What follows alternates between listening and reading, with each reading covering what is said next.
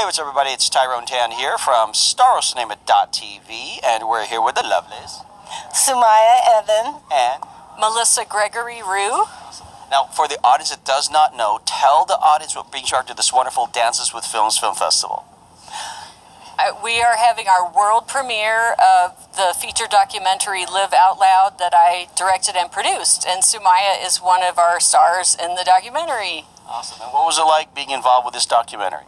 Well, I just found out that she was doing this down here in LA about, 2 weeks ago? Yes. Yeah, and when we got a hold of each other after 10 years of not seeing each other, I said, I live in Venice, after being homeless outside and destabilized for so long, over 25 years.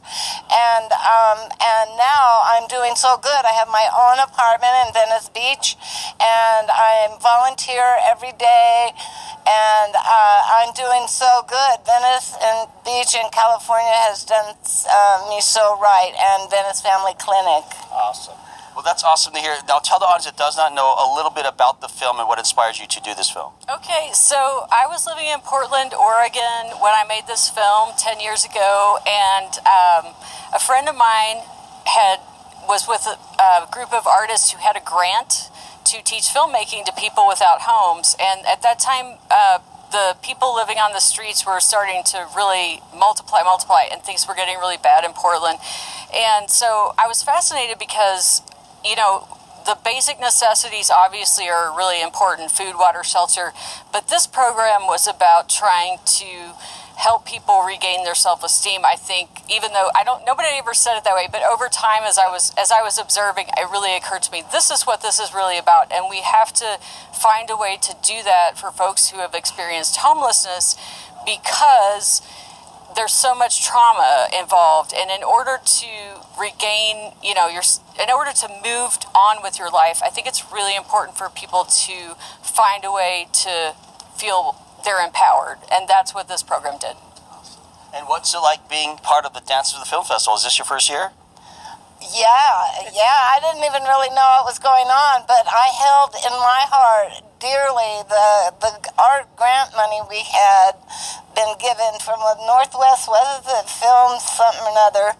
They gave us money and cameras, the homeless people, to make a film, and in it I included a lot of my history of when I had been very successful and had been a very active community activist and wanted to get in touch with my family again, my two sons, Justin and Jake, and my grandbabies, Gracie and Emma, who were just babies. So I don't know if that's going to be in your film. It is. Oh, yeah. Because they're 10 years older now, and it's my dream to be able to get them in the electric light parade on Sunday nights in Venice Beach. That's what I want to come from this, and to be able to be as much of a benefit as I can to help homeless people and to get the family bond back. Well, it's inspiring that you guys are here. This show's ultimately about inspiring others. We want to inspire those. What inspirational messages can you give to someone out there that maybe wants to do what you lovely people do, or just follow their dreams in general? Well, okay, so the grant for this program came through the Regional Arts and Culture Center, or Council, in Portland. And so there are regional arts councils all over the country.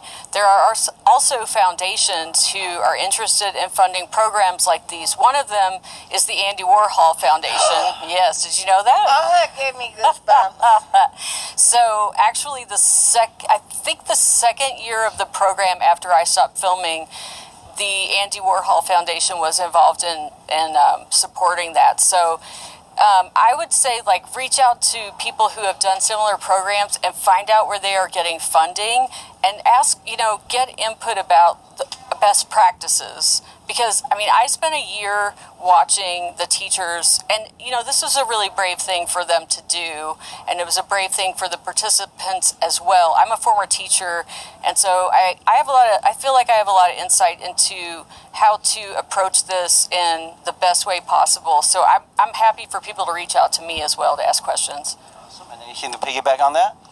It's a huge step to be so vulnerable in front of people that are maybe going to just judge the hell out of you and do. And, to hell with them.